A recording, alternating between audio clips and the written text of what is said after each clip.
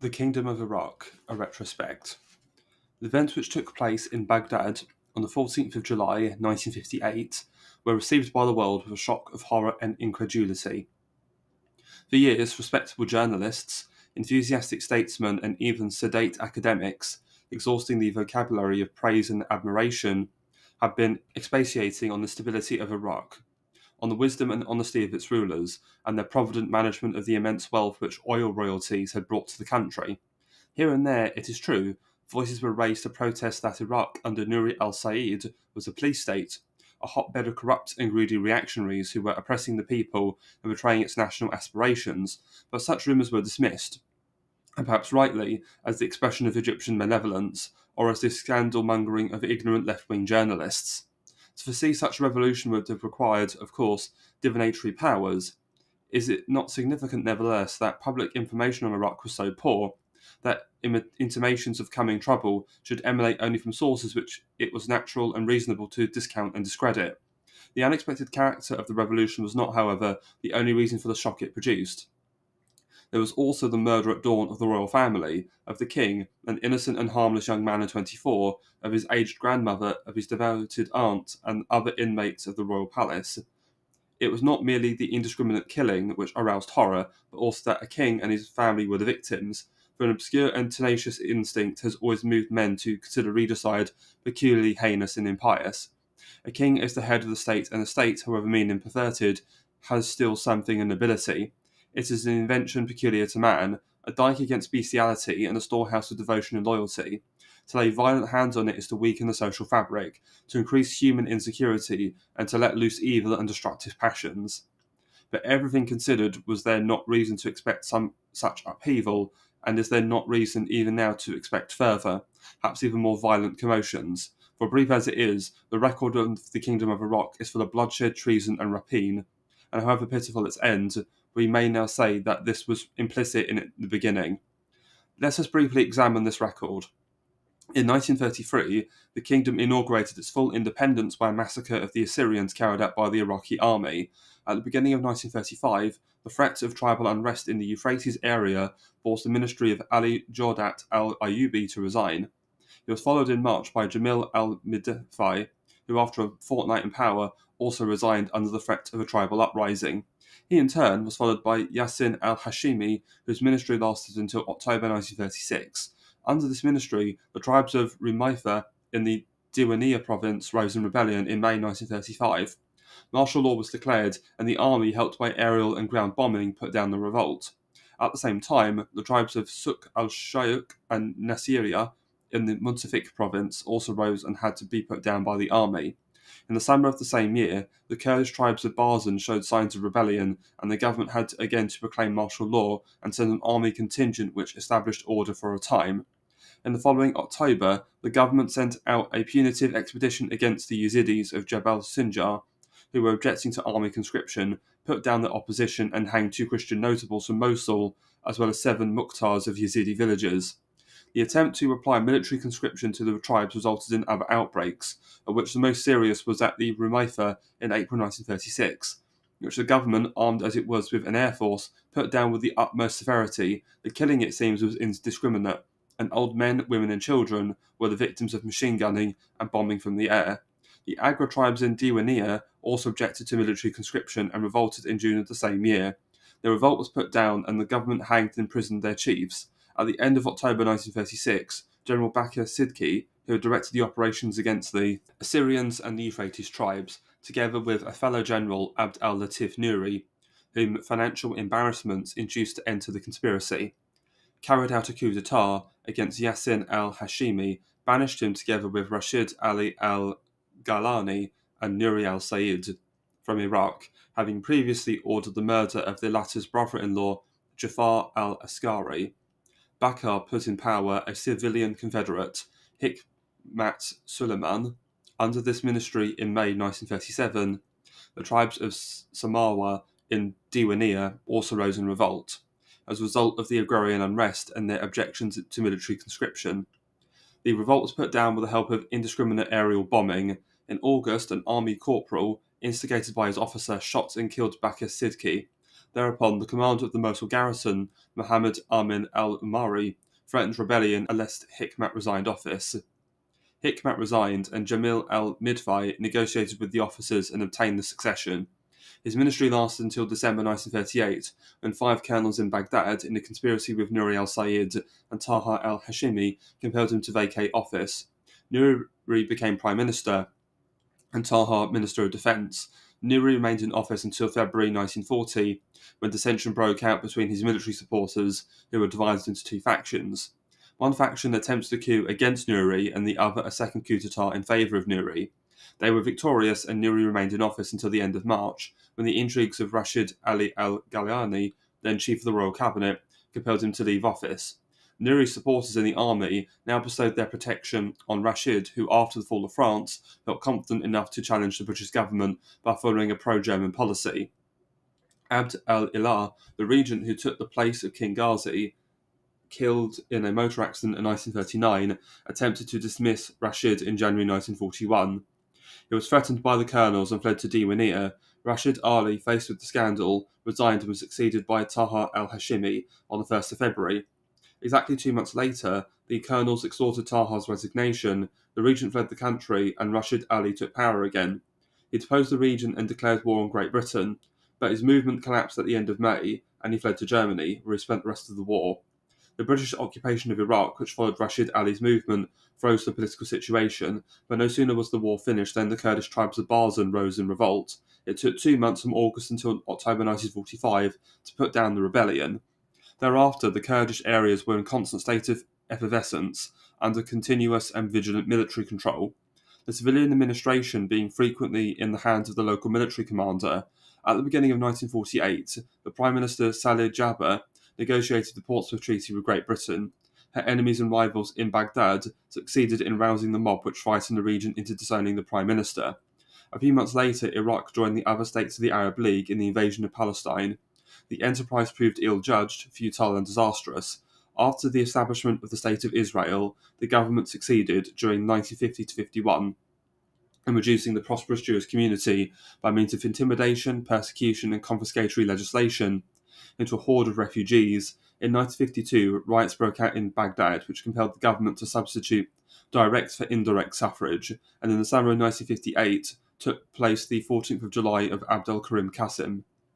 The spare record of 26 years of independent government is a grim history. When we add that in the 37 years which lie between the accession of 1921 of Faisal I to the throne of Iraq and the murder in 1958 of his grandson Faisal II, 57 ministries took office, we must conclude that such a condition argues a wretched political architecture and constitutional jerry-building of the flimsiest and most dangerous kind. The Kingdom of Iraq was in its origin an emanation of British policy. It was the ingenuity, persistence and devotion of British officials that set up the structure which has been proved so shaky and so impermanent. To understand why it crashed, it is therefore necessary to begin by examining the materials they chose and the methods they employed. The kingdom which British policy put together in 1921 was built around one man, Faisal, the third son of the Sharif of Mecca, who at the end of the First World War had been installed king in Damascus, from which he was evicted in the summer of 1920 by the French, who had lost patience with his intrigue and vacillation, with the anarchy which his rule promoted, and the inimical agitations of his supporters. No sooner was Faisal out of Syria than his friends in Great Britain, of whom the best known was Colonel Lawrence, attempted to install him as king of Iraq. Faisal's character was not unknown to his partisans. In Seven Pillars of Wisdom, Colonel Lawrence called him a weak man, while in the manuscript of his book he had added that he was an empty one as well. When in August 1920, the British ministers asked the French government to consent to Faisal's installation in Iraq, the latter made strenuous objections, and Berthelot, the foreign minister, informed Lloyd George that in his view Faisal was a weak man of very feeble character, of considerable prestige but dangerous. Lloyd George agreed with this estimate but said that Faisal was wanted by the sheikhs of Mesopotamia, and that if the French consented to his candidature, the British government would be able to release 70,000 troops who were engaged in policing the country. Curzon, the Foreign Secretary, attempted to stout a defence of Faisal's character and of British policy, but privately confessed his doubts and hesitations. We hinted, he wrote to Sir Herbert Samuel on the 15th of August 1920, at Faisal for Mesopotamia, but the French pronounced him a double-dyed traitor, and also screamed with rage. The idea must probably be postponed at least for the moment. nor am I quite sure it is sound, for he was clearly weak and was a puppet at Damascus. The doubt was not misplaced, for Faisal in Baghdad soon showed the same unreliable character and used the same devious methods which led to the impatient French to get rid of themselves of his rule in Damascus. The same refrain is heard during the years of his rule in Baghdad. King Faisal, says Sir Henry Dobbs, the High Commissioner to the American Consul in 1923, is not a masterful leader, and he therefore expects trouble after the conclusion of the Turkish treaty. In the judgment of the chairman of the League of Nations, Mosul commissioned Faisal was a poor creature. I wish, writes Dobbs in 1929 to an official at the Colonial Office, King Faisal were not so chameleon-like. He is a very exhausting person to live with, and I think his prime ministers all feel the same. Even Miss Bell, his warm partisan, came to confess less than a year after his enthronement that the king was not dependable. Mr. Cornwallis and I, she wrote in a letter of the 4th of June 1922, had a long talk, and I told him I was very unhappy over the king's indecisive attitude, his refusal to contradict the statements of the extremist papers, and the backing he was giving to the most ignoble extremists. He agreed and said he had fought with him and was bitterly disillusioned. "Oh, the king, she exclaims 2 days later, if only he would be more firm, and a month later she is bitter about still more evidence of his double-dealing. She confronts him with it, and after 2 hours' discussion, he embraced me with a great fervency, and we parted on the rather unsatisfactory terms of close sentimental union and political divergence. On the 31st of August, she is driven to write a Faisal that he is vain and feeble and timid, and that his fine ideals can never come to maturity. And some 2 months later, reporting one of his manoeuvres, she sums up admirably his usual political style as exhibited both in Syria and Mesopotamia, and the lack of character which went with it. He wants, she wrote in a letter of 25th of October, to get another party going composed of the extremists who he thinks he dominates. In reality, they dominate him. His 10 years' reign revealed other baser aspects of his character. He was a womanizer. This in a Muslim ruler is of course in itself nothing unusual or shameful, but there were a furtive underhand quality in his womanizing. He was widely and once publicly accused of seducing the wives of his ministers and officials, and on his European jaunts he had disported himself with mistresses using the title of Prince Usama. He also showed greed for money and possessions. His attempts to acquire land for himself, for he had no private fortune, remarks a writer in the Survey of International Affairs for 1934, laid him open to criticism. What the writer meant may be illustrated from a case which the United States Minister in Baghdad reported in a dispatch of July 1932. The case, which according to this dispatch was widely known and talked about, concerned an extensive tract of land on the outskirts of Baghdad, which an Armenian landlord had transformed into an orchard with 40,000 trees. The king coveted the land, and the government started expropriation proceedings, having so changed the law that the compensation to which the proprietor was entitled became derisory. In the years following Faisal's accession, it became the official British refrain that Faisal was the free choice of Mesopotamia. "We have been accused frequently and vigorously," stated B.H. Bordelon, a high official at the British Residency in Baghdad, "of foisting an alien king upon a people unwilling to receive him. That he asserted is sheer nonsense. The evidence, of course, absolutely contradicts this assertion. Some of it has been examined in another work. It will suffice here to refer to one incident characteristic of the times. When Faisal came to Iraq, the sous-prefect of Tariq in the Kirkuk area one day received an order to organise a petition in favour of Faisal's candidature. But towards the evening he heard a rumour that the British had changed their minds. Having no means of discovering how things really stood, he decided to prepare 2 petitions, signatures and all, one in favour of and one against the candidature, and in due course presented both to his British superior. The words of the American consul in fact sum up the situation. Exactly. The Emir Faisal, he wrote in a dispatch of the 7th of July 1921, comes as the candidate for the throne of Mesopotamia. His candidacy is very unpopular, but he has the support of the government and will probably win. No one will dare put forward another candidate or make open propaganda against him. However, it is still announced that the people will be left free to choose whomever they desire. Faisal then was brought to govern a country riven by obscure and malevolent factions, unsettled by the war and its aftermath, and confused by the sudden disappearance of a rule some 4 centuries old. He had now to establish his authority and impose his will on men in whom the collapse of the old order had awakened vast cupidities and revived venomous hatreds. At the best of times, Mesopotamia, as its history shows, requires strong men to rule it, and Faisal, as all who had reason to know him agreed, was a weak man. In order, therefore, to govern his new state, he had to recourse to the shifts and contrivances which weak men, placed in positions of power, have to use. deceit, double-dealing, complicated intrigues, ambiguous advances, and still more ambiguous retreats. Faisal owed his throne to the British, as Miss Bell put it in a private letter. We have carried him on our shoulders, and the British did continue faithfully to carry him on their shoulders. The High Commissioner, the British advisers and inspectors, the Colonial Office in London, and the British representatives in Geneva used the power and resources of the Empire to protect, uphold, shield, and magnify their client. They could do so as little else, for if Faisal in Iraq was their creature, they by the same token were bound to him, for it became impossible, unthinkable, in spite of any doubts or misgivings, to ban the policy of which ministers and officials had publicly staked their reputations. But this British protection and support made it all the more necessary for Faisal to cultivate anti-British sentiment. He had to govern a country among whose tribes anti-British sentiments had been fanned to such an extent that civil war resulted, and he had to govern with the help of ex-Ottoman officials who had no reason to feel grateful to Britain. There was as yet little patriotic feeling in the country, and a great deal of pro-Ottomanism, wrote Miss Bell in September 1921. As a very large part of the population, wrote the American consul in the following November, who would welcome with open arms the return of the Turks, and again in January 1922. Faisal had never been popular. He was forced upon the country, and almost all the Arabs are said to harbour a resentment. And some 18 months later, the verdict is the same. There appears to be absolutely no enthusiasm for Faisal in any part of the country, and the opposition is quite open and often very bitter. Here, then, was Faisal's dilemma. He could not dispense with British military support, since he was a foreigner who had neither position nor following in the country. And to create this position and this following, he had to oppose his benefactors, the British, and give countenance to their enemies. The methods he adopted to resolve this dilemma will illustrate his character. He appointed as Chamberlain of his court Fahmi al-Mudaris, an ex-Ottoman official and descendant of a well-known Baghdad family of divines, a man who had all reason to deplore and abominate the situation of his country and the humiliation which British arms had inflicted on Islam.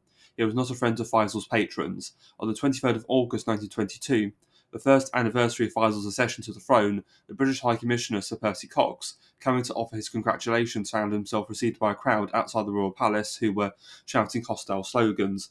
Evidently, says the High Commissioner in account of the incident, by design on the part of the King's Chamberlains, the leaders of the two extreme nationalist parties had been given appointments just before myself, and after offering their congratulations to the King, had prolonged their visit to the royal apartments so as to ensure that they should be present when I arrived, and on his arrival they were stationed on the balcony of the royal palace, making anti-British speeches to the crowd below.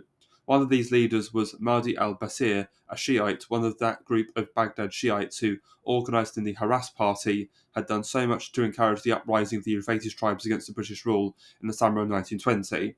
On this occasion it was by direction or permission of Mudaris, as the British letter of protest to Faisal put it, that he was making the inflammatory speech abusive of the British in Iraq. The High Commissioner demanded that the King should punish those responsible, but providently for him, Faisal at that very moment became incapacitated by illness, and it was the High Commissioner himself who had to carry out and incur unpopularity for the measures he had demanded. Previous to this incident, the King had been intriguing against his own cabinet, presided over by Abdul Rahman al-Nakib, an upright and honourable old man, and against pro-British elements in the provinces. He attempted to draw to his side the Shiite divines who had led the anti-British rebellion 2 years before. It was then rumoured in Baghdad, writes a biographer of Muhammad al-Sadr, one of these divines, that His Majesty King Faisal expressed his feelings towards the Nakib's cabinet and asked that something be done to destroy it. His Grace al-Sadr therefore assembled at his house in Casamain the ulamas and some tribal heads, and deliberations ended with a petition to be presented to His Majesty, containing national, i.e. extreme demands, which the Nakib's cabinet would not be able to bear.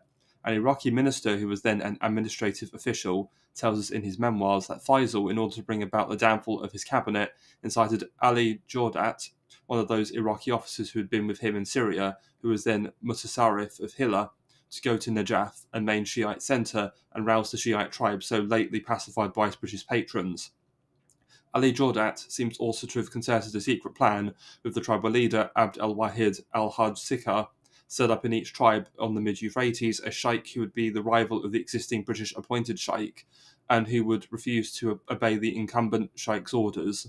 A similar tactic was followed in the Muntafiq, another Shiite area, by its Mutasarrif Yassin al-Hashimi, who had also been a member of Faisal's regime in Syria, but pro-British tribes were here so numerous that they attacked him and Yassin had to flee the leeway he was supposed to administer.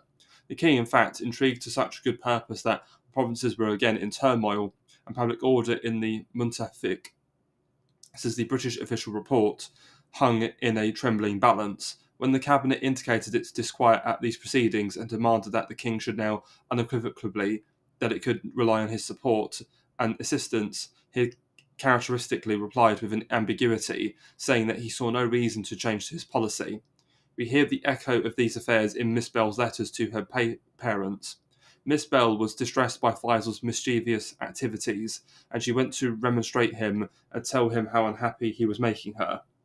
I began by asking him whether he believed in my personal sincerity and devotion to him. He said he could not doubt it because he knew what I had done for him last year. I said in that case I could speak with perfect freedom and I was extremely unhappy. I had formed a beautiful and gracious snow image to which I had given allegiance, and I saw it melting before my eyes. For every noble outline had been obliterated, I preferred to go, in spite of my love for the Arab nation and my sense of responsibility for its future. I did not think I could bear to see the evaporation of the dream which had guided me day by day. She reproached him for stirring up the Muntefik against the British adviser, Major Yates, who, in the days when I had upheld the Arab cause against A.T. Wilson, had stood by her and her cause. The interview was emotional. He kissed her hands at intervals. On leaving, it was she who attempted to kiss his hand, and he warmly embraced me. I am still, she confessed, sous le coup of this interview. These intense sentimental encounters could not, of course, make Faisal more upright or more dependable. The bouleversement in which they plunged the Oriental Secretary of the British Residency indicate only how sodden with emotion was her approach to Oriental politics. But it may be objected that while such behaviour merely continued the tactics which Faisal had followed in Damascus, yet as the years went by and his rule became firmer, the king changed his character and shared his weaknesses. That his experience deepened and his authority increased, but such it was not the case. It is of course true that his situation in Baghdad was vastly different from that in Damascus. The cause, however, lay not in him but in the circumstances he confronted. In Mesopotamia, he did not have to contend with a France bent on asserting its authority. He was, on the contrary, surrounded by the solicitude and the devotion of foreign protectors, by British officials labouring throughout the length and breadth of the land to establish his authority and increase his influence, and by the Royal Air Force ever ready to punish tribal rebels and strike terror in the heart of his enemies. Furthermore, the British government, which was doing so much for Faisal, seemed anxious to give in to his demands one after the other. It seemed anxious, finally, to get rid of the responsibility and to bestow the plenitude of the power on its client. This is why Faisal's policy, which he himself succinctly and exactly defined as one of taking and demanding, a policy which failed miserably with the French in Damascus, succeeded so brilliantly with the indulgent British in Baghdad. Faisal's testing time would have come with the end of the mandate and the withdrawal of the British power, which time and again so providently solved his dilemmas for him. Fortunately, perhaps for him, he died soon after Iraq became fully independent, and he did not have to negotiate unaided the murderous currents of Iraqi politics. A decade of rule did not seem to increase his popularity. In a dispatch of February 1932, the American Charge d'Affaires declared that when Faisal appeared on the streets, no one took much notice of him. He himself has often seen the king pass along the main street, but the only people who seemed to take any notice were the foreigners, who paused and lifted their hats. But Faisal himself seems to become cocky and overconfident. In a speech which he gave towards the end of 1931, he recalled his brief, inglorious rule in Damascus and told the Syrians that if they had listened to his advice, they would be enjoying independence like the Iraqis. He brought back from his European trips admiration for Mussolini. He wanted to emulate the Italian dictator, trying to concentrate policy in his own hands in the belief that he could govern the country with the help of a small body of advisers. A newspaper article, no doubt, inspired by him, advocated a one-party system and ruled by an enlightened despot, the despot in question clearly being Faisal himself. A few months before he died, he was, in the judgment of a high British official, in a fair way to becoming a dictator. But it is extremely doubtful whether he would have been able to sustain such a role in a crisis or against determined opposition. One episode, which took place shortly before his death, gives a clue to what might have happened had he lived on. The Assyrians, Christian hill people, who originally lived in southeastern Turkey, were seduced by Russian promises during the First World War from their allegiance to the Ottoman state. They rose in rebellion and finally had to flee from Ottoman territory. The end of the war found them a miserable remnant of refugees in the care of the British government, to whom they furnished contingents of efficient and brave levies, who fought to settle them in Mosul, which the League of Nations had awarded to Iraq, one of the reasons of the award being that the Assyrians should not once again come under Turkish rule. When Iraq became independent, relations between the Iraqi government and the Assyrians went from bad to worse. The trouble came to a head in the summer of 1933. The king was abroad and Rashid Ali al-Ghaliani was prime minister in Baghdad. The Shiites in the south were almost in open rebellion against the government. To create a diversion and unite all Muslims against non-Muslims, Ghaliani and his colleagues determined to hit the Assyrians hard. The government detained their patriarch in Baghdad and dispatched a force to Mosul under Bakir Sidki, which clashed with a body of armed Assyrians and then carried out an indiscriminate massacre in the Assyrian village of Simel. When the king heard of the patriarch's detention and the dispatch of the army, he repeatedly sent emphatic telegrams to his prime minister, asking him to follow a policy of moderation, not to push the Assyrians to desperate acts, and particularly not to insist on forcibly disarming them alone. When all the tribes of Iraq, including the Assyrians' Kurdish neighbours, disposed of weapons which the government was not proposed to taking away, the government's measures, the king thought, were bound to leave a deplorable impression abroad. Rashid Ali was not to be deflected from his grim purpose by the king's objections. The honour of the government, he kept on saying, must be upheld. We must teach the Assyrians that they cannot rebel with impunity. Firm measures must be taken. We are sorry to have displeased your majesty, his last telegram blandly said, but we apprehended no external danger which could threaten the country as a result of the measures we took to uphold the law. The resolute Rashid Ali had his way. He brushed aside the king and his apprehensions and was proved right, for no danger except some League of Nations resolutions ever did threaten the newly won independence.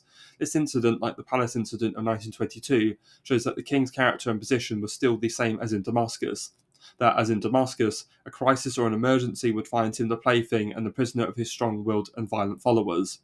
The massacre having taken place, the king decided to return to Baghdad, where his last public act was to stand at a balcony of his palace and acknowledge the acclaim of the delirious crowd celebrating Bakir Sidki's victory. Had he publicly indicated his disapproval of the massacre, the crowd, incited by the government, would probably have turned on him and deposed him. There had been indeed rumours that he would abdicate in favour of his son, and strong indications, as the American minister put it, that nationalists were threatening to force his abdication, and the crowd acclaiming the Assyrians' massacre shouted not only "Long live the king," but also "Long live the Emir Ghazi," and "Long live King Ghazi." When Faisal died soon afterwards, a Baghdad newspaper went so far as to allege that he had actually committed suicide. He was succeeded by his son Ghazi, who reigned until 1939, when he was killed in a car accident. The son was even less suited than the father to monarchical office. He was, as a British ambassador described him, a weak and unstable as water, of intemperate habits, choosing as his boon companions, palace servants, and wild young army officers. The father at least had dignity and prudence, and was so charming in his manner that he seemed to have captivated and attached himself to those numerous British officials who did so much. To further his ambitions, he also had the good sense to trust himself to their devotion, and to allow them valiantly to fight his battles for him. Lord Keynes recounts a story which, whether true or not, is as symbolic of Faisal's pathetic incompetence as of the methods and the legends which accompanied his rise to power. It was about this time, writes Keynes, describing the atmosphere of Paris during the peace negotiations of 1919, that the Emir Faisal, so it was alleged, resided in M. Pichon's cabinet, unabashed by the naked charms of Rubens Meri de Medicis, a chapter of the Quran, whilst Colonel Lawrence, in his capacity of the Emir's interpreter, propounded an ingenious politic for the creation of an Arab hegemony from the Mediterranean to the Persian Gulf over Damascus and Mosul and Baghdad. Of Ghazi, such a story could not have been told. This raw youth, whose father, worried about his backwardness, was given to as violent courses as the wildest of his companions. One of his pranks, which Kedourie reports, was to have a servant's face painted with luminous paint. This waster was, however, by no means uninterested in politics, whether internal or external. It is highly likely that he was privy to Bakir Sidki's coup in 1936 against Yassin al-Hashimi's ministry. If it did not actually inspire it, Yassin, it would seem, had wished to marry his own daughter to the young monarch, and this inspired in Ghazi mistrust in his chief minister and fear of his designs. Yassin's brother Taha, who was dismissed as chief of staff as a result of Bakir's coup, recorded in his diaries his conviction that the king was pleased by the coup d'etat because Yassin's government had sought to preserve his honour by preventing this youth, who inclined to be dissolute and lewd, from mixing with those who had no morals.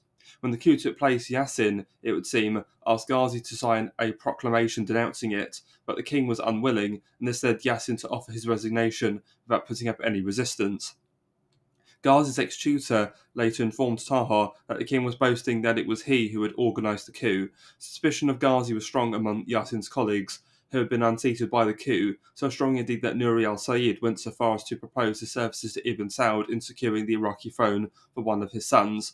Shortly before his death in 1939, Ghazi, it would seem, was involved in another coup d'etat, an abortive one, against Nouri al-Said, who was then Prime Minister.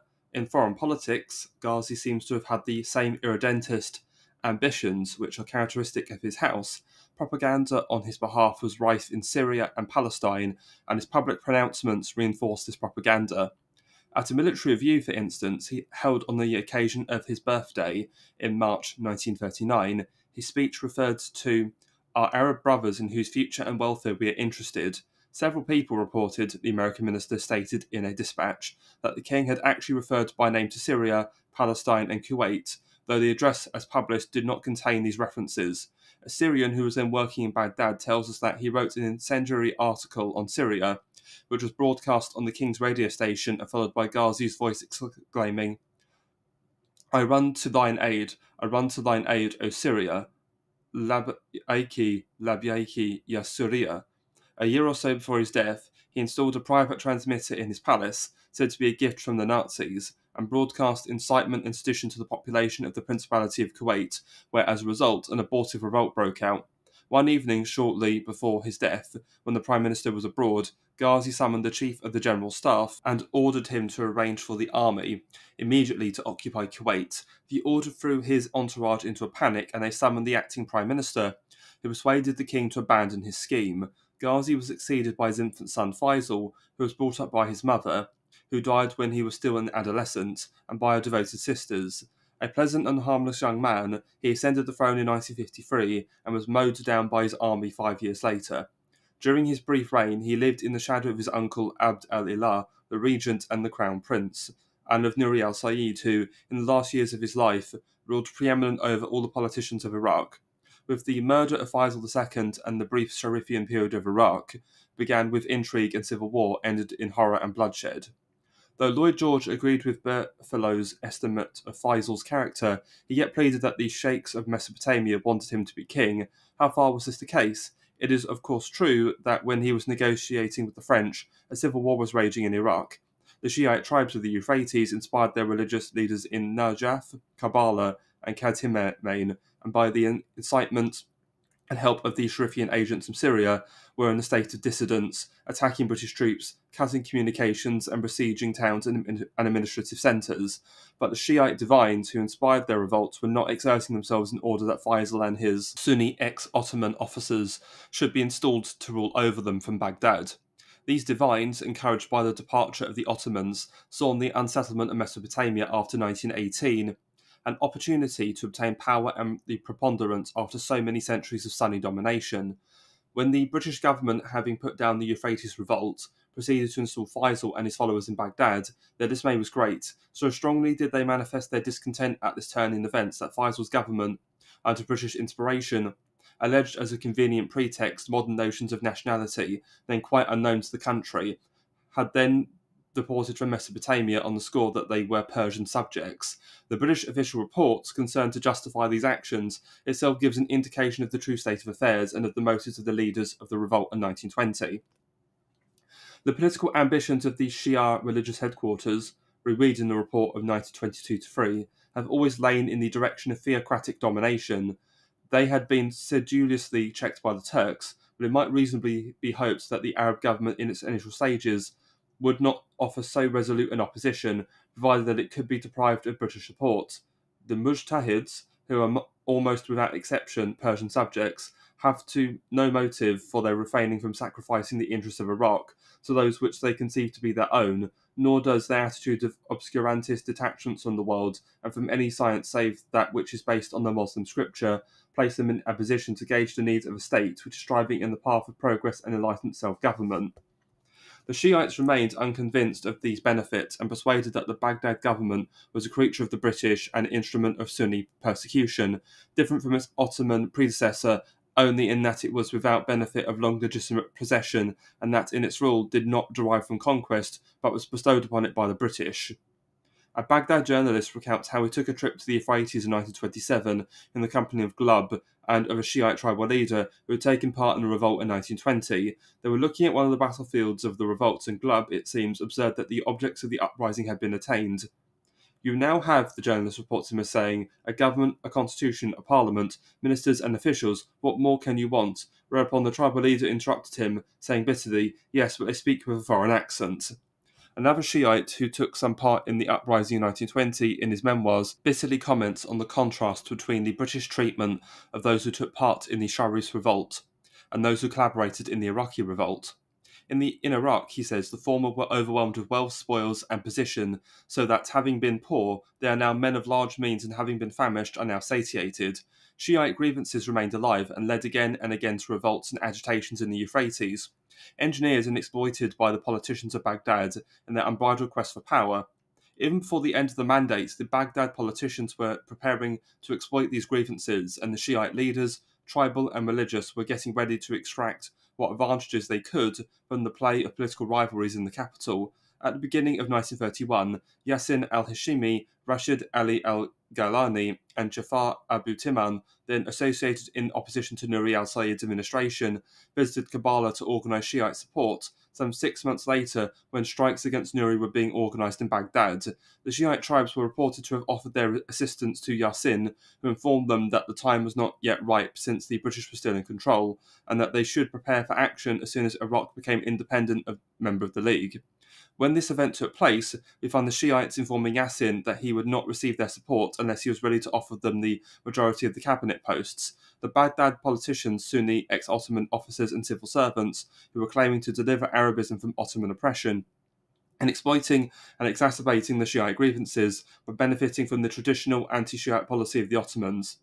This anti-Shiite policy had its roots in the traditional enmity and mistrust obtaining between the Persians and the Ottomans since the 16th century, and fomenting an anti-British rising in 1920, the Shiite divines no doubt hoped to gain and establish ascendancy for their community in a country where the Shiites were a majority, albeit hitherto a powerless one. It is difficult to say whether the failure of the uprising or the importation of Faisal and his men which followed it was to them more galling. A Sharifian regime in Baghdad, at all events, spelt renewed Sunni dominance.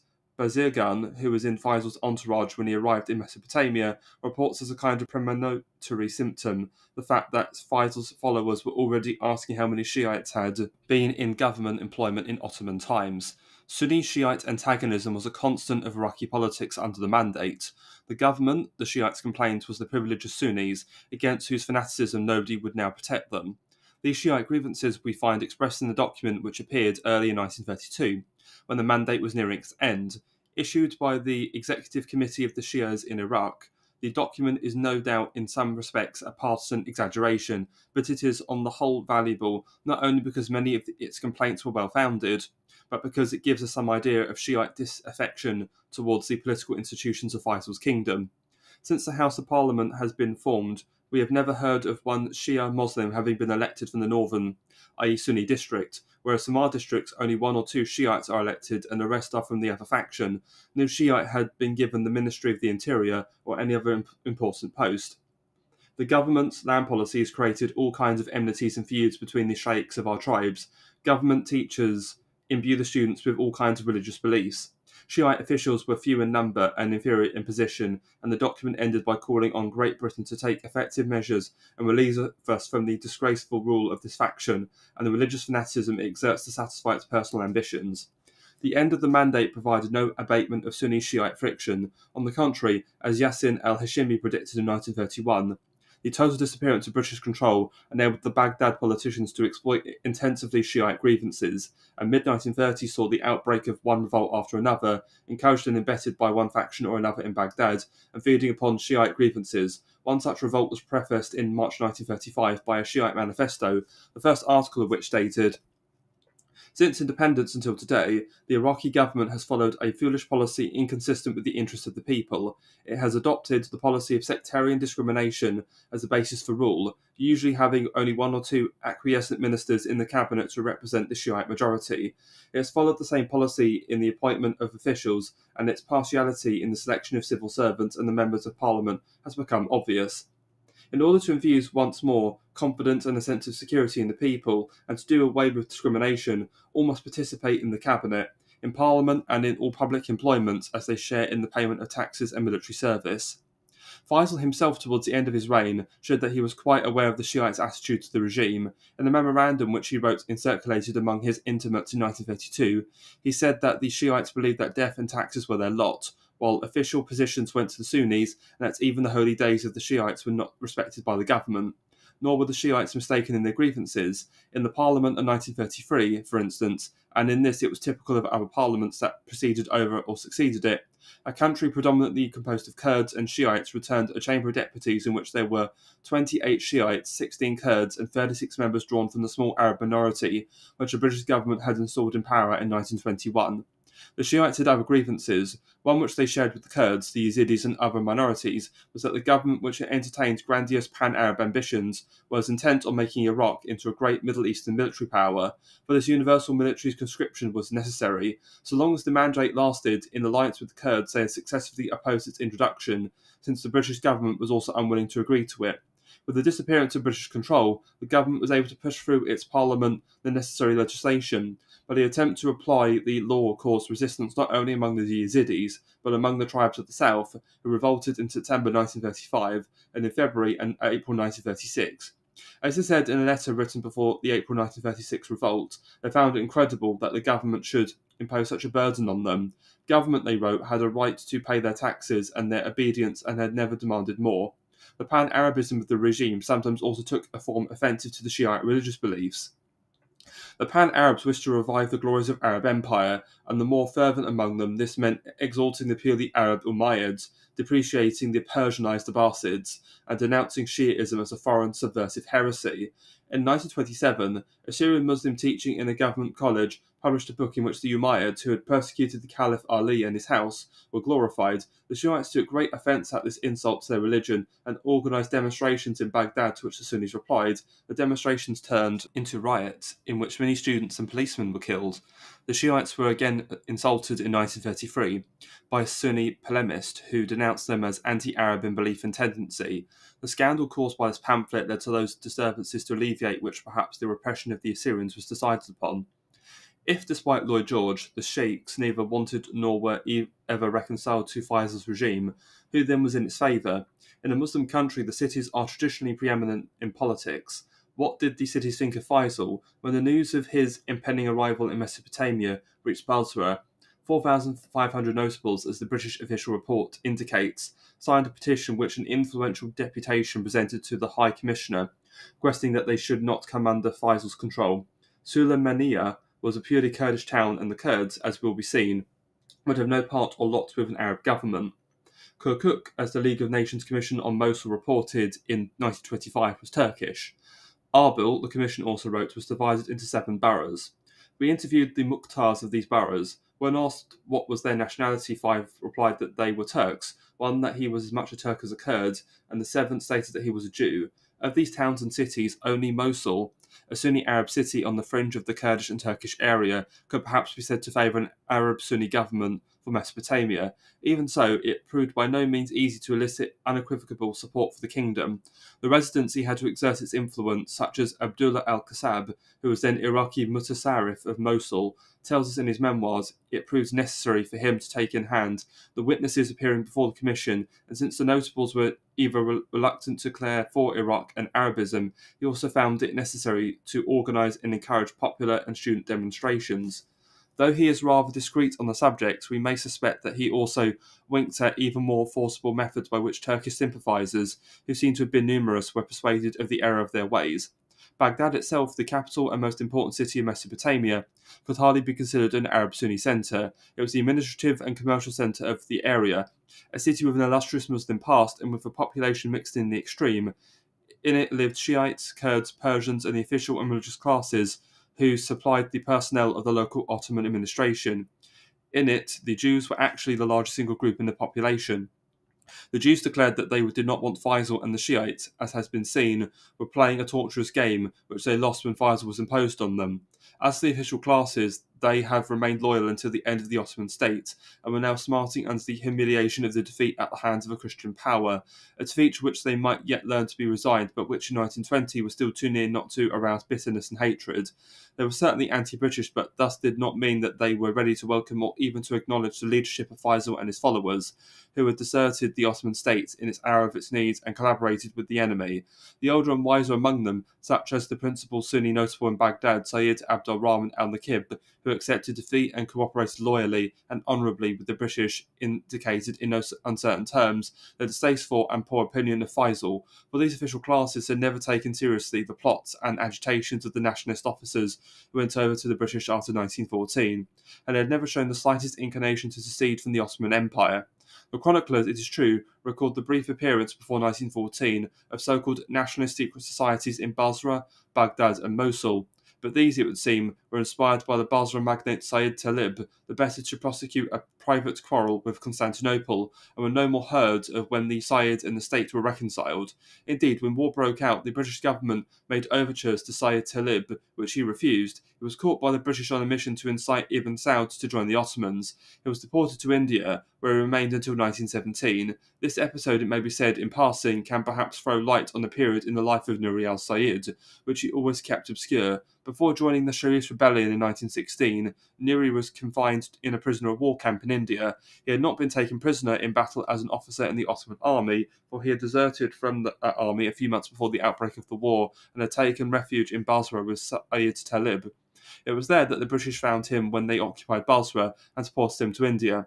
Why, it may be asked, was a man with such a record, a deserter from an enemy army, treated in such a way? Can the explanation be that he fell under suspicion because he was a retainer of Sayyid Talib's, and thus he was anxious to disown the connection when the Sayyid became later Faisal's rival? Suleiman Faidi, Sayyid Talib's principal, political lieutenant at that period, whose memoirs shed so much light on these obscure events, he has recorded that when T.E. Lawrence, who visited Basra in 1915, tried to persuade him to undertake an anti-Turkish movement in Mesopotamia, he refused and informed Lawrence that if the Turks were the enemies of the British, it did not follow that they were also the enemies of the Arabs. Neither the towns then, nor the Shiite tribes could be said to have wanted Faisal. Some, as has been seen, were actively opposed to him and his party. Exactly the same is true of the Kurdish tribes of the north. They vehemently declared that they had no desire to be ruled from Baghdad. Immediately after the war, the British authorities had officially informed the Kurdish tribal chiefs that there was no intention of imposing upon them an administration foreign to their habits and desires. When Faisal was imported into Iraq, the North as a whole had first to be coerced by the Royal Air Force and then gradually coaxed by British officials, using their influence and good repute, into casting their lot with the Baghdad regime.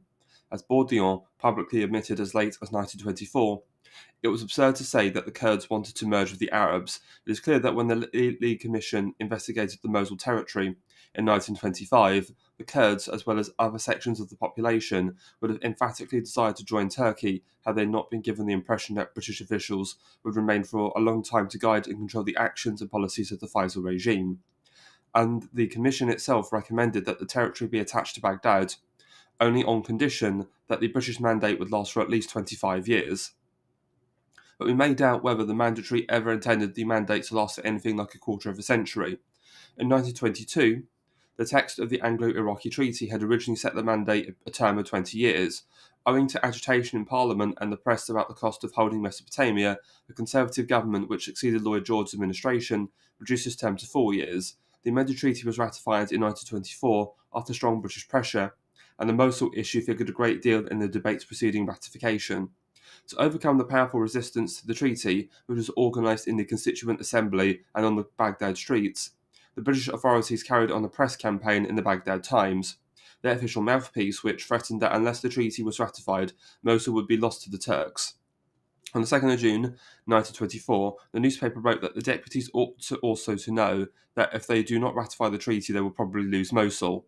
If the treaty is ratified, Britain intends to do all that lies in her power to keep the old Mosul vilayet as part of Iraq. Again, on the 6th of June, rather than have Percy Cox and the full might of Britain to defend Mosul, the Assembly prefers to trust Sheikh Ahmed el-Sheikh Daoud, a prominent opponent of ratification, to defend Mosul against the Turks. 2 days later, an editorial proclaimed with liberal use of the italics, Britain, the country with the noblest record in Europe, has offered to help Iraq to become free and independent in 4 years at most, perhaps in less. Finally, on the 10th of June, the climax of the campaign, again making heavy use of italics, the leader suggested, "We think the government would do well to ask each member of today's session publicly to state whether he wishes to restore Mosul to the Turks or to keep it for Iraq." When that day, in the late hours, enough deputies were finally got together to provide a majority for ratification, the motion ratifying the treaty which they approved stipulated that this instrument would have no force if the British government did not safeguard the rights of Iraq in the whole of Mosul Vilayet. And as is well known, the British did their best to secure this province for their client, but when the Mosul Commission recommended that Iraq could have the Vilayet only on condition that Britain continued to be mandatory for 25 years, a situation arose which neither the Anglo-Iraqi Treaty nor the debates which preceded it had contemplated. It is instructive to note Miss Bell's reaction to the recommendation of the Mosul Commission. As early as March 1925, when the Commission was still in the country, she gathered unofficially from the Italian Secretary to the Commission, who was then her informant, that such a recommendation was likely. Writing to her stepmother, she remarked how silly such a stipulation was since, in the last report, the League of Nations was quite powerless to enforce it, and she added, "I don't think it will matter." She was, of course, right. When the report was laid before the League, the British government abounded in promises and assurances, and Mosul passed to Iraq. Barely a year later, we find the ending of the Iraq Mandate being already actively discussed. "I do not think," remarked Amory to Austin Chamberlain in a letter of the 4th of April 1927, "that anyone at Geneva 15 months ago dreamt what we should propose Iraq for membership of the League in 1928, and at first sight I am inclined to think that we might have trouble from Turkey, as well as from the League, on the ground that we had secured the Mosul frontier by a trick." In the event, the mandate lasted barely 6 more years, which saw the British government rapidly abandon one after another of the responsibilities it had solemnly accepted. The Kurds and the Turks, whom with misplaced ethnological zeal the British officials and the Iraqis after them had insisted on calling Turkomans, or Kirkuk, Suleymaniye, Arbil and Mosul together with their rich oil fields, were given over to an Arab regime which came to dispose of the vast oil revenues how and where it liked. The Kurds in particular could with justice complain that, left to its own devices, the Iraqi government would have never been able to bring them into subjection. That pressure exerted by British officials and bombing carried out by the Royal Air Force until the very eve of independence alone subdued them, delivering them to the alien, heavy-handed but precarious rule of Baghdad. It is, of course, not unusual in the Middle East for government to be exercised by one group over other alien groups. Such exactly was the situation of the Ottomans before the destruction of their empire, but the Ottomans had exercised rule not by false pretences but on the strength of their military and administrative ability. Again, the Ottoman government was not given to doctrinaire adventures, while the Baghdad government was a government of pan-Arabs, perpetually looking beyond the frontiers of Iraq to other Arab territories, and dreaming to be the Prussia or the Piedmont of a new Arab empire. The Kurds had no use for such dreams. They might say, and they did, that the state of which they formed part was Iraqi, not Arab. These things it was possible to say before the British finally relinquished their mandate. After 1932, with the Baghdad government enjoying the utmost plenitude of power, talk of this kind became disloyalty and treason. British action then from 1920 until the end of the mandate in 1932 worked powerfully to create a Baghdad, a centralised government ruling over a population disparate and heterogeneous in the extreme, whom no ties of affection, loyalty or custom bound to its rulers. To establish the authority of these rulers, therefore, the British, following the logic of their choice, had to exert their power and their influence and eliminate all potential and actual resistance to them, and the fortunate Baghdad government found at its disposal the Royal Air Force to coerce and to inhibit all opposition, and devoted British officials who used their prestige, ability and good name in its favour. Seldom did the government of Mesopotamia have in the past the benefit of such assets. The British tamed the Shiites and the Kurds and made it clear to the Jews, the Assyrians and other groups that they had to look to Faisal and his men for their protection and welfare. Under their auspices, a constitution was promulgated which concentrated all authority in a cabinet responsible to a legislature. This constitution, moreover, deliberately denied in all its provisions any safeguards for the various large and important communities who found themselves willy-nilly subjects of the Baghdad government. Many attempts were made to secure and entrench some safeguards for them, but they came to nothing. The Baghdad politicians with the centralising instincts of ex-Ottoman officials set their faces against it, and it does not seem that the British officials who then guided them and supervised them expressed any misgivings about the working of a constitution on the Westminster model in the peculiar conditions of Mesopotamia.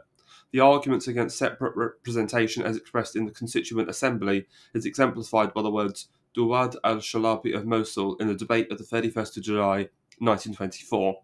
It has been said, he declared, that minorities should be given a fixed number of seats in the Assembly, regardless of their proportion among the inhabitants.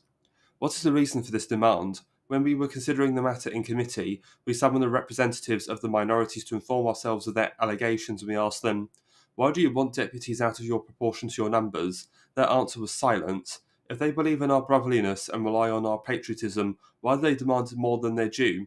The population of Iraq is known, and for every 20,000 inhabitants there is a deputy. If we allot extra deputies to them, we will be doing an injustice to the majority, but justice should apply to all. Is it right to apply the rules of the Constitution to one group and not to another? The Speaker went on to say that the example of the Ottoman Empire had shown that minorities should not be given privileges, which in the end would harm both majority and minority. The Sultans had ceded such privileges as an act of grace, but in the end they had come to be considered a standing right and had threatened the very existence of the state. If the conditions of Iraq then, such a government was bound to be a centralised despotism.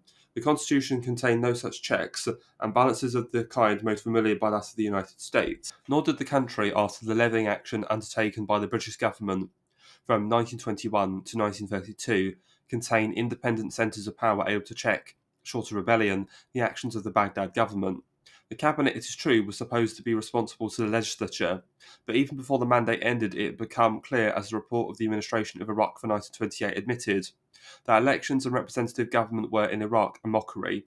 The writer of the report consoled himself with the thought that if the Iraqi Chamber of Deputies was not what it normally meant by a representative assembly, yet elections produce a body of men capable of criticising the proposals of the executive and of effectively resisting unwise legislation which might otherwise be put through by a small executive not too closely in touch with rural feeling.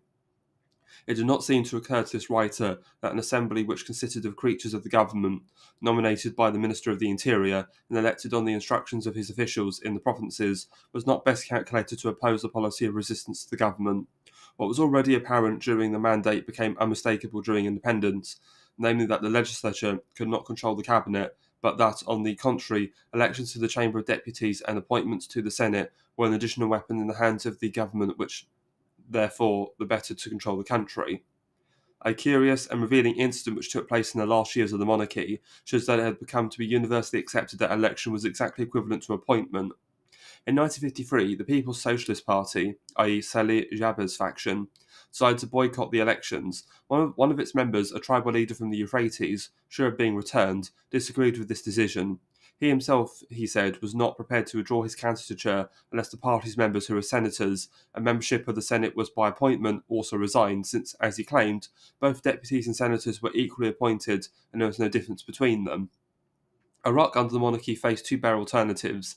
Either the country would be plunged into chaos or its population should become universally the clients and dependents of an omnipotent but capricious and unstable government. To these two alternatives, the overthrow of the monarchy had not added a third. The quality of government in Iraq and the outlook it has bred in subject and servant alike has been sensitively described by an officer of the Royal Air Force who spent some years in the Euphrates towards the end of the mandate. Here, he wrote, the structure of government is shaky and impermanent. Moreover, such control as government exerts over one's affairs is a terribly personal one. Government is not, as with us, a machine which grinds out laws, takes money out of one's pocket, or puts money into it. Forbids one to do this and permits one to do that with dispassionate implacability. It enters into the house here. It knows that you have 4 sons and that one of them is a post office official in Mosul. It knows that you have Turkish leanings and that, as a natural consequence of such, you are not to be trusted. It knows that you were friends with Hamid Kuluf before his exile, that you are therefore probably sending information to Persia, and that it must on that account consider it in a fresh light what to do with your claim for water rights against Mohammed Dervish. It makes a vital difference to the issue of this or that land case whether Abdul Qadir happens to be Musassaf Arif at the time of its coming before the courts, or whether he has been transferred to another district and someone else is sitting in his place. It is this grossly personal element in the all-pervading activities of government which evokes from the uneducated people that quality which we are all too apt to dismiss as insincerity, but which is, in reality, nothing but the inevitable compromise of any simple man chased by the bogey of insecurity. For an Englishman with a clear conscience, there are few occasions when, in facing an acquaintance, he is tempted to express views at variance with his true ones. But the Iraqi before an official, or even before another of his own kind, is in doubt. He must propitiate and speak fair words. His position is unstable. There is no permanence. He knows that the fact as to whether the official has a good or bad opinion of him will affect his private life vitally. He feels the ground shifting beneath his feet, and it's the same with the official himself when he addresses a superior. He too feels the ground quaking beneath him, feels his confidence welling out. He may be sacked because his enemies have spoken ill of him. There will be no redress for him, no rehabilitation unless he has influence in high places. The attitude of the ruling classes to the population they ruled was one of disdain and distaste.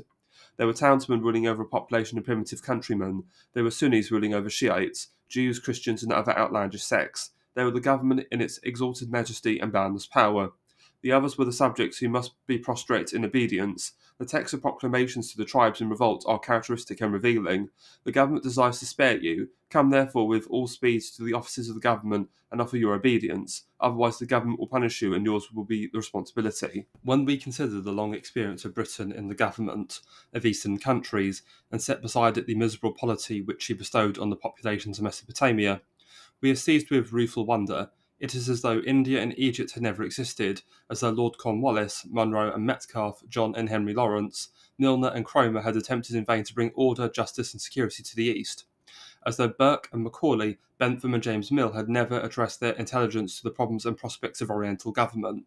We can never cease to marvel how, in the end, all this was discarded and Mesopotamia, conquered by British arms, was buffeted to and fro between the fluent salesmanship of Lloyd George, the intermittent orotund and futile declamations of Lord Curzon, the hysterical mendacity of Colonel Lawrence, the brittle cleverness and sentimental enthusiasm of Miss Bell, and the resigned acquiescence of Sir Percy Cox. What are we to say when we find a state paper presented by a Secretary of State to Parliament in 1929, declaring without the suspicion of a doubt or the shadow of a qualification that it seemed evident that Iraq, judged by the criteria of internal security, sound public finance and enlightened administration, would be in every way fit for admission to the League of Nations by 1932, and fit therefore to exercise the unfettered sovereignty which independent states possess. What save that style of state papers, like so much else, suffered during the First World War irremediable degradation? But were the wages of degradation, we may ask, at least substantial? Let us look briefly at the record. The British imposed Faisal on Mesopotamia, but Faisal had been earlier imposed by the British on Syria, and his followers had used it as a base from which to foment rebellion in Mesopotamia. Faisal's imposition on Mesopotamia, therefore, looked paradoxically like an act of weakness. Miss Bell, coming back from the Cairo conference where Faisal's appointment was decided, admitted as much in a letter to Engbert. The tribes of the Euphrates, she wrote, discouraged by the failure of the rising which they now regard as a relapse into madness, are also bewildered to find that the Sharif's house which last year, so they were told, was anxious to turn us out, is now regarded by us as a suitable source from which an emir might spring. Miss Bell went on to deny that Faisal had a hand in stirring up the country, but since this assertion is flatly contrary to the evidence, we may regard it as expressing not the historical truth, but her emotional commitment to Faisal, whom, in the same letter, she describes as a man of high principles and high ideals. But in any case, whether or not the Sharifians were responsible for sedition in Mesopotamia, this, as she wrote, was what the propagandist said, and she added it was believed. The subtleties of British policy after Faisal's establishment were not calculated to diminish bewilderment and perplexity in the country. Reviewing P.W. Ireland's Iraq in 1938, a British official who knew Mesopotamia under the mandate wrote, Sir Percy Cox, Sir Henry Dobbs, Sir Bernard Bourdillon, and above all Sir Canahan Cornwallis kept on insisting, let mutasarrifs, prefects, make mistakes if they want to. Don't hamper their initiative. The best way to learn and appreciate the task of administration is by being free to act on one's own responsibility. This confusion between the activity of governing and the activity of educating is in itself and at all times fatal. Its consequences for the people of Mesopotamia were always unpleasant and sometimes disastrous. As for the British, it eroded their prestige and gave them a bad name for unreliability and deviousness, for who in their senses could believe that British advisers in shielding and supporting native officials who were incompetent, tyrannous and corrupt were only applying the educational theories of Sir Percy Cox, Sir Henry Dobbs, Sir Bernard Bourdillon, and above all, Sir Kinahan Cornwallis? The wonder that, as a writer put it in the early days of Faisal's reign, the mass of the people neither understood nor knew how to deal with the Iraqi government. In Turkish days, he continued, they knew their position and knew that they could usually get what they wanted for cash, while in the days of the British government, they knew equally well that bribery was useless. They now see the same officials of the old Turkish days back in office again, but with British advisors somewhere in the offing, and they are mystified. They know the official can be bribed, they have bribed him before, but neither the official nor the Arab knows quite how much the advisor sees or what will happen if he does see. It is this, the writer concluded, which makes many of them think that the days of the Turks were the best after all, and might be the best thing for the future. British advisors and inspectors in the decade between Faisal's accession and the end of the mandate found themselves, it is true, in an impossible position. The executive power lay in the hands of the Iraqi government and its agents, and they were merely supposed to advise and supervise. Such advice and supervision was, on the other hand, deeply and naturally resented and was, on the other, quite ineffective. This ineffectiveness had a simple origin. The British government, which alone could have made the advice of British advisors effective, was interested not so much in the good government of Mesopotamia as in speedily shedding all responsibility for it. British advice and inspection became therefore a make-believe and a rigmarole, and it became profitless to cultivate their friendship or be loyal to them. This uneasy and unequivocal situation is acutely observed by a British official, whom we've already quoted, who was stationed in the Euphrates in the late 1920s, apropos British officials serving with the Iraq government. A.D. MacDonald wrote, "The independence which comes from security and the confidence which is the fruit of loyal cooperation towards a common goal are lacking. The pressure of material circumstances weighs on this decent little group of Englishmen and robs them of their liberty of thought and action. They turn aside to compromise, chafe at the necessity of doing so, and begin to hate their masters for forcing them into hating themselves. The spirit of enslavement galls and produces in the masters something akin to contempt. These shadows of hatred and contempt are discreetly cloaked over by good manners, but the recipient observed that they are, for all that, present. British prestige declines." To illustrate the make-believe which British policy encouraged in Mesopotamia, and to contrast it with the reality, we may set side by side two documents emanating from the same official, Sir Henry Dobbs, who succeeded Sir Percy Cox and preceded Sir Gilbert Clayton as High Commissioner in Baghdad. The first is a draft dispatch meant for eventual publication, which Dobbs sent to the Colonial Office early in 1927 for their observations and emendations. The draft dispatch tries to make out a case for the British laying down the mandate, and in doing so, makes use of the rhetoric by which such a policy had been advocated and defended. The more we show ourselves disposed to withdraw from Iraq and to foster her advance to real independence, lays down the dispatch with assurance, the greater and more permanent will be our influence in that country. And pressing into use the cadences of the English Bible, it affirms with self-satisfied virtue. So true is it that whoever will save his political influence shall lose it, but whoever will lose his political influence for the sake of right dealing, the same shall save it. These were the public and official sentiments maintained against all objections and in the face of the evidence. It is instructive to compare the dispatch with another from Sir Henry Dobbs to the Colonial Secretary, written at the end of 1928. In this later dispatch, which was not meant for publication, the High Commissioner explains that Faisal was imported by the British and had no time to strike roots, that there was little affection for or awe of the Crown, and that there was no national consciousness outside the schools of Baghdad and Mosul, whereas will be seen, the Ministry of Education subjected pupils to intensive indoctrination and no respect for courtiers and politicians. Dobbs went on to affirm that the strength of the Iraq government rested overwhelmingly on British support and on the fear inspired by British aeroplanes and armoured cars. It was not only the High Commissioner and other British officials who were aware of this gulf between things as they really were and their official and public disguise. The country's official classes, therefore, concluded that the British, in affirming that the Emperor was most splendidly clothed, were either gullible or hypocritical, and in both cases it was useless and dangerous to trust and rely on them. The very bringing of Faisal to Baghdad, then, inevitably entailed for the British consequences ruinous to their prestige. The character of the Iraqi state which they proceeded to set upon also involved them in a difficult and unprofitable situation. Iraq was to be a kingdom run on constitutional lines of cabinet and parliament. It was also for the time being a British mandate. A constitution had to be agreed and the mandatory relationship to be defined by treaty. It therefore became necessary for a constituent assembly to be elected which would promulgate a constitution and ratify the Anglo-Iraqi Treaty. Having by a coup de force made the Shiite divines leave the country in 1923, the British thought that all opposition to their schemes were now ended. As Dobbs put it, the completion of the registration of primary electors, which had been before found impracticable, was everywhere carried through with success, the most distant tribesmen of the Euphrates and of the Kurdish hills enrolling themselves with astonishing alacrity. This reaction by the most distant tribesmen of the Euphrates and of the Kurdish hills was perhaps a gratifying but hardly an astonishing reaction to a show of British power. The ensuing elections, such as they were, went smoothly, and in the spring of 1924, a constituent assembly was in being which seemed quite docile and amenable. This proved an illusion. A number of deputies led by Yassin al-Hashimi organised opposition to the ratification of the Anglo-Iraqi Treaty and succeeded so well in terrorising their fellow deputies that by the beginning of June, the docile pro-British majority had quite evaporated. On the 4th of June, street demonstrations brought the assembly to a stop. Ken, Cornwallis, and I, Miss Bell wrote that day, agreed that we'd made a mistake. It is, we now see, useless to ask a people entirely unversed in politics to take, through its representatives, a vital decision as to its own future. By such a mistake, the British still had the power to rectify.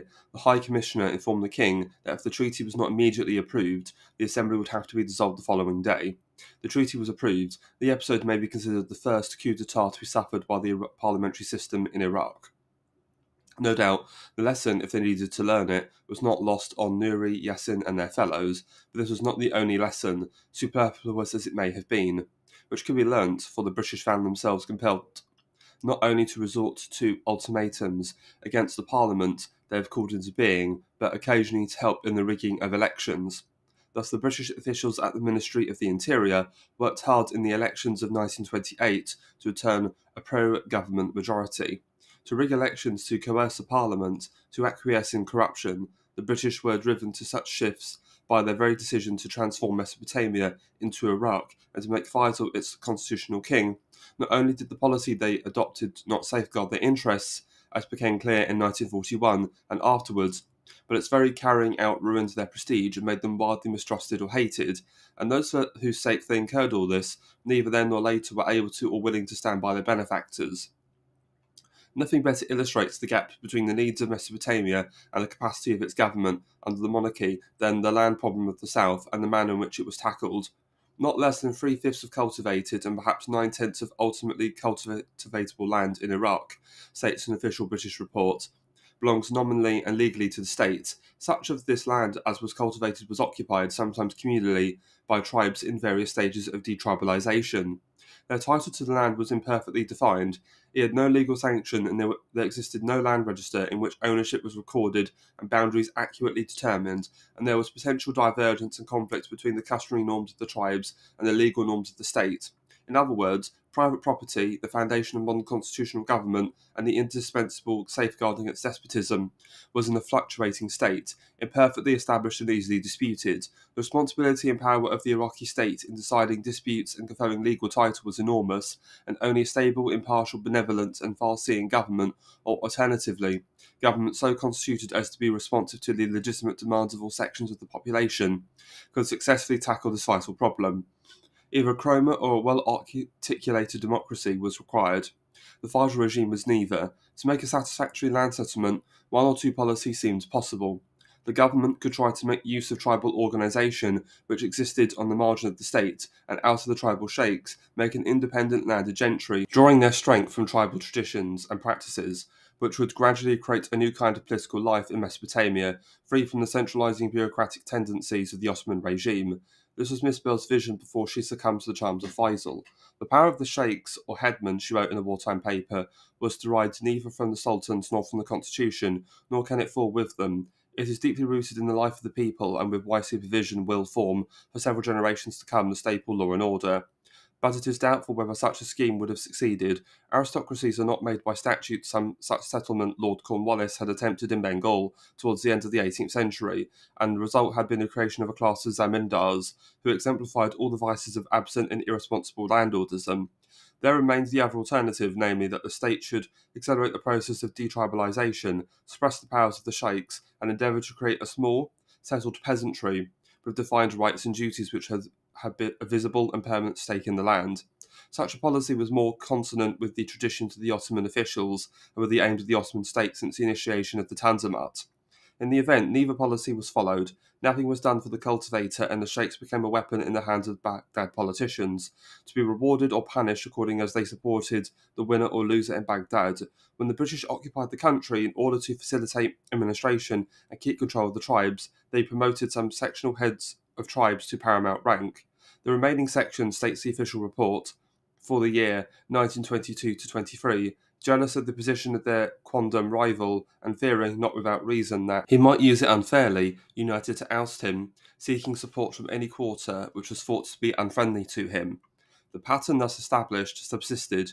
and became ever more permanent as the years went by. The government, able for its monopoly of modern arms to control the tribes as though they had not been controlled for centuries, made use of tribal rivalries and established not an independent landed aristocracy, but a servile clientele of tribal sheikhs who were increasingly compelled to look to the politicians in Baghdad for aggrandizement and enrichment, who in turn found them useful weapons in the struggle for power.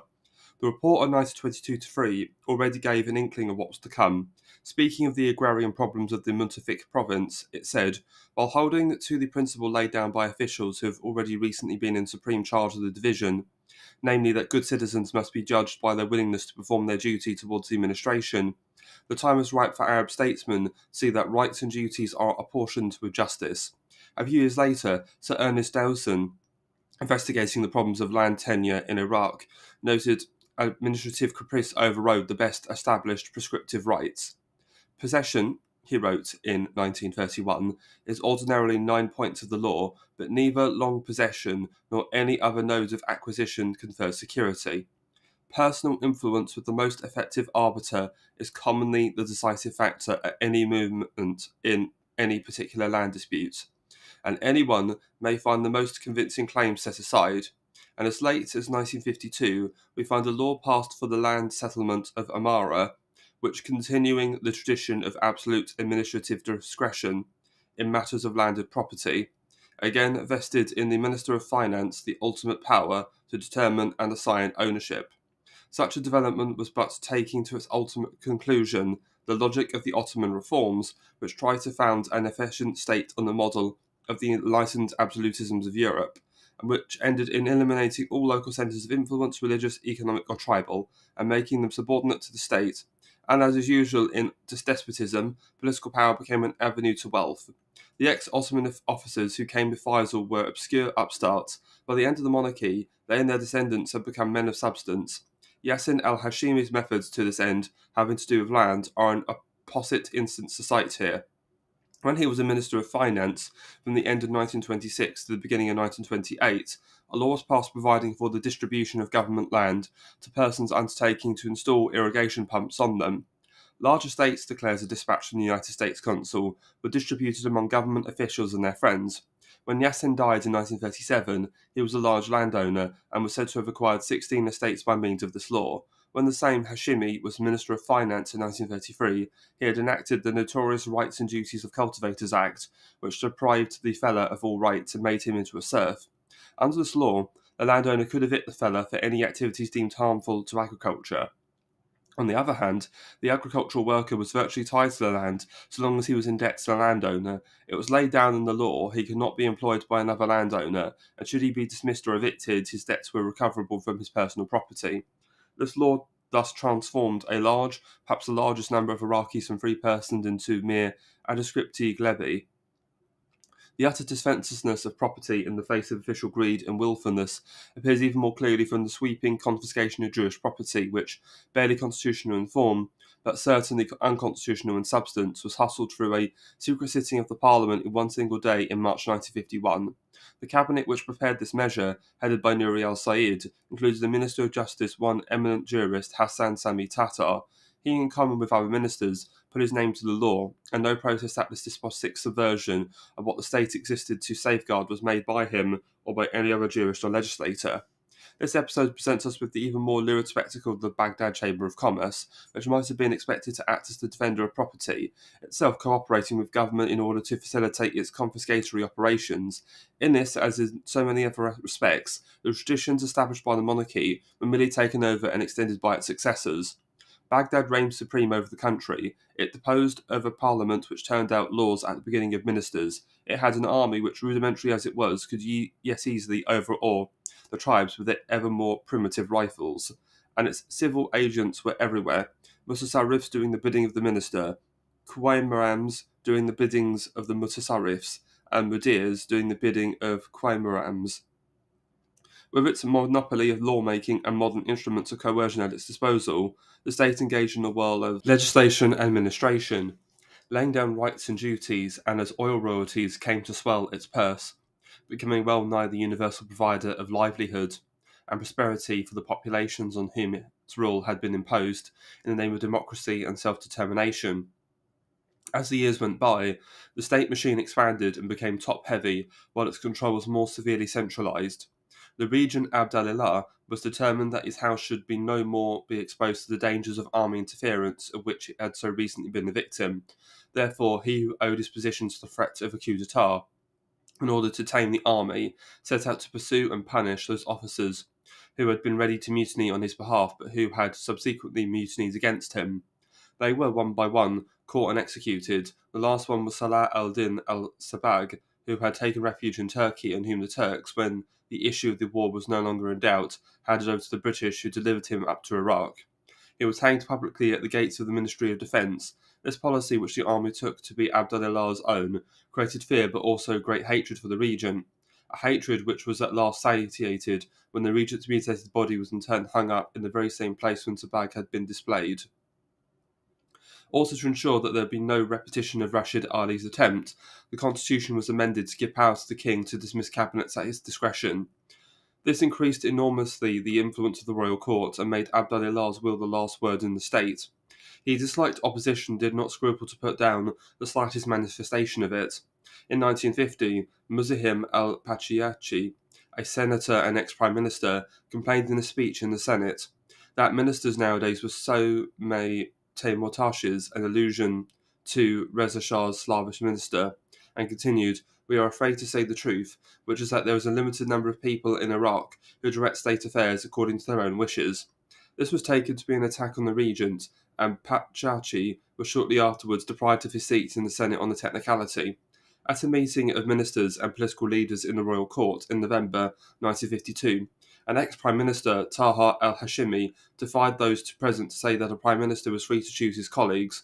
The regent became angry and started shouting at Hashimi, denying all responsibility for the distempers of the state, which he put squarely on the political leaders present. "You are all responsible for the situation. You are all liars," he exclaimed. Such then was the state, or to use a term applied to the Ottoman Empire, but no less apt in the conditions of Iraq since 1918. Such were the members of the state institution. From the nature and origin of the Iraqi kingdom, it is clear that they could not be men who represented the principal interests of the country, the Shiites, the Kurds, the Jews, the Christians, the commercial interest or the agrarian interest. The state institution was in fact run, to a large extent, by members of the same official classes from whom the Ottoman state recruited its officers and civil servants, and the first generation of ministers, politicians and high administrators were themselves ex-Ottoman soldiers and administrators. It was they who established the political and administrative traditions of the new state, and set the pattern to which their successors conformed. These men were not used to the game of politics in a constitutional state. When they had served the Ottoman Empire, they had not been expected to show initiative or accept responsibility. They had been cogs in an administrative and military machine, required to perform as their superiors dictated. When the crust of loyalty to the Ottoman state broke after 1918, they found themselves in an explosive and fluid situation with which they were quite unable to cope. They were also disoriented by the sudden disappearance of the authority to which they had been so long accustomed, by the fact that Faisal and his followers, who had rebelled against the Ottoman state, now occupied all the highest positions in the kingdom.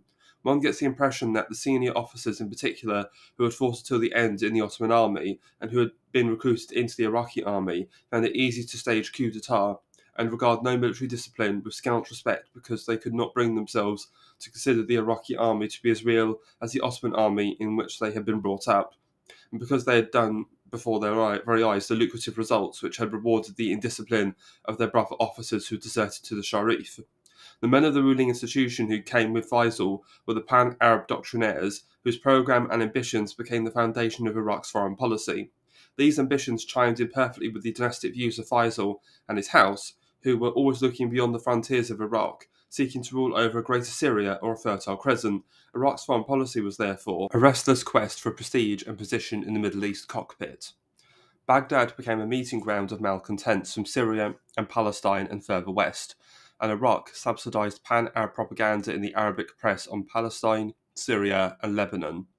It offered refuge to men like Abdelaziz al-Taylibi, at odds with the French in Tunisia, to Abdel Rahman al-Shabandar, fleeing from Syria after the 1925 uprising, to Fawzi al-Kawuki, a guerrilla leader from Palestine, and to the Mufti of Jerusalem who was in Baghdad from 1939 to 1941. He was voted £18,000 by the Iraqi parliament. The Iraqi government paid him £1,000 a month from secret funds, and he received 2% of the salaries of government employees. His men were everywhere, and he became powerful in the land.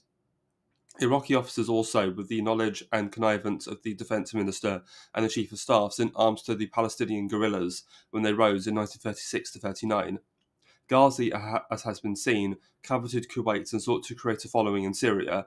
When he died in 1939, his cousin Abdallah was imposed as regent by Nouri al-Said, then prime minister. Abdallah was the only son of Ali, the elder son of Sharif Hussein, who very briefly became king of the Hijaz when his father abdicated in 1924. But his abdication, Ali had at various times hoped to be installed by the French as king of Syria.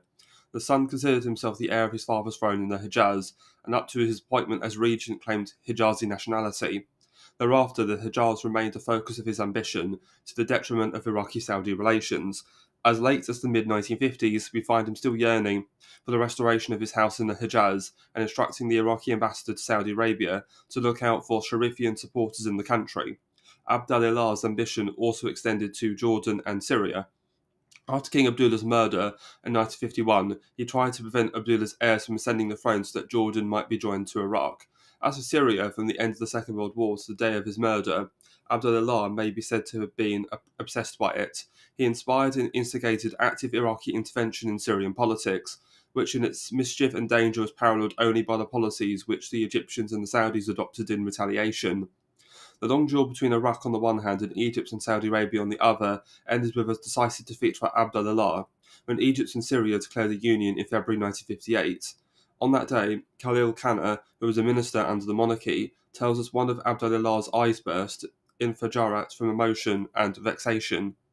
The obsession with Syria may even be said to have directly occasioned the monarchy's downfall, for the Syrio-Egyptian Union led to pro-Egyptian disorders in the Lebanon, which in turn led the Iraqi government to send an armed force to the Syrian and Jordanian frontier.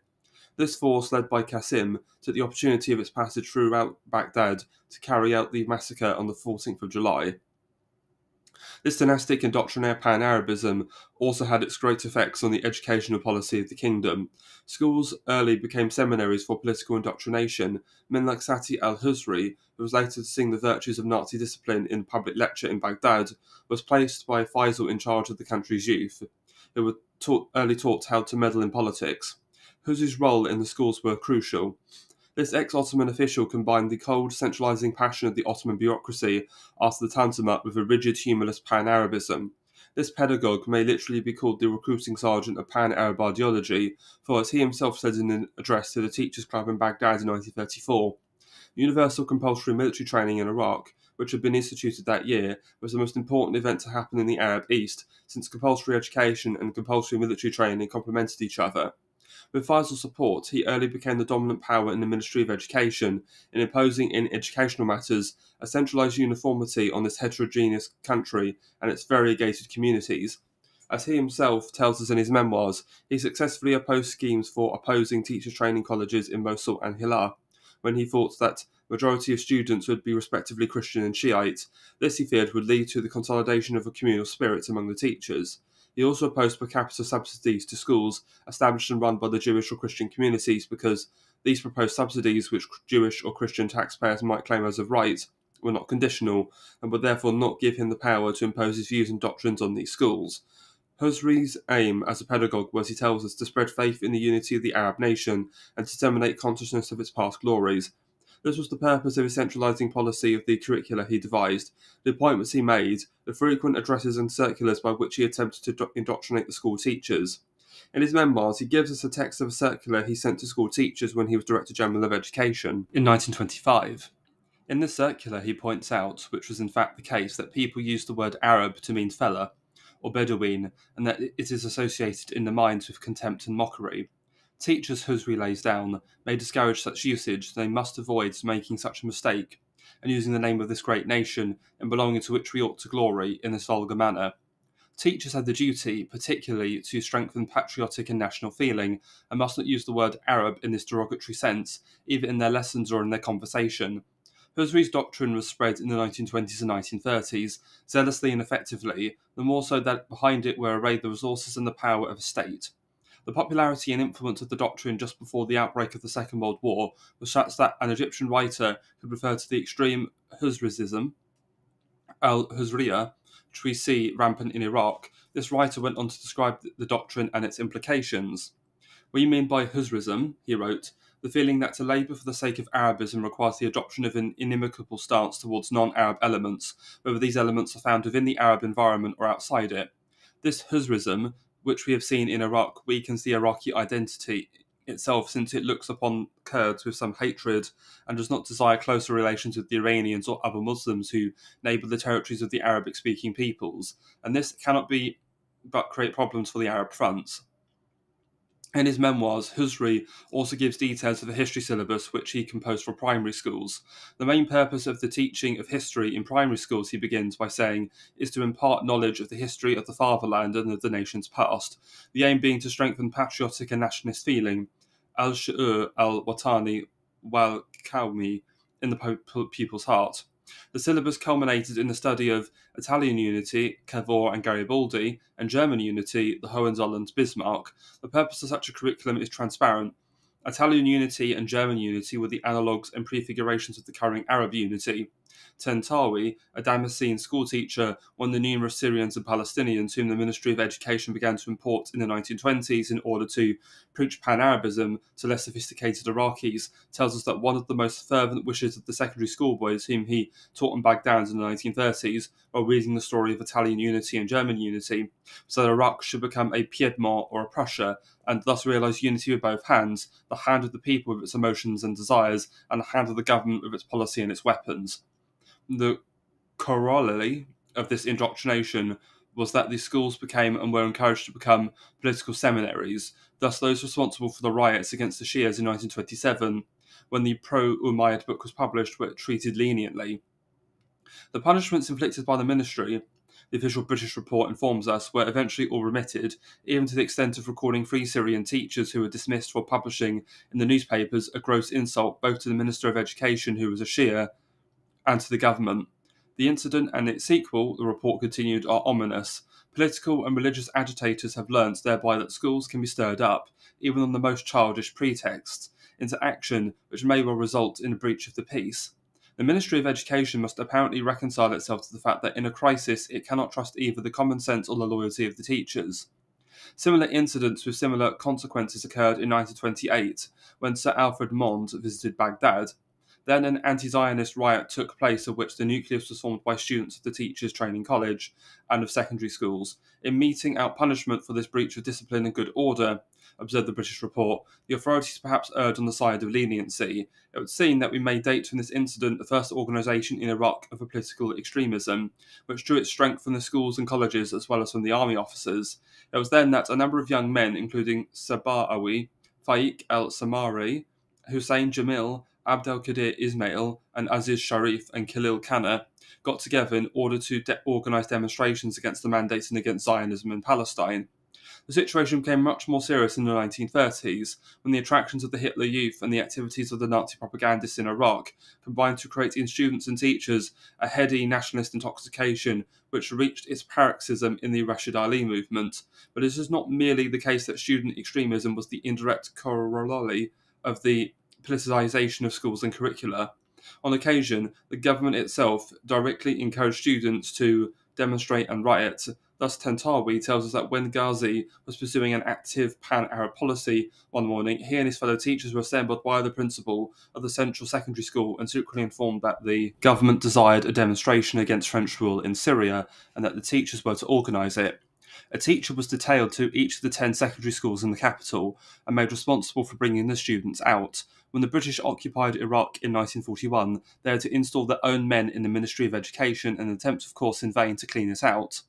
The regent himself, in a speech from the throne delivered in 1941, recognised that education in Iraq had been exploited for political purposes and that the youth had been perverted and led astray, but it was the state itself which had been responsible for perverting and leading the younger generations astray.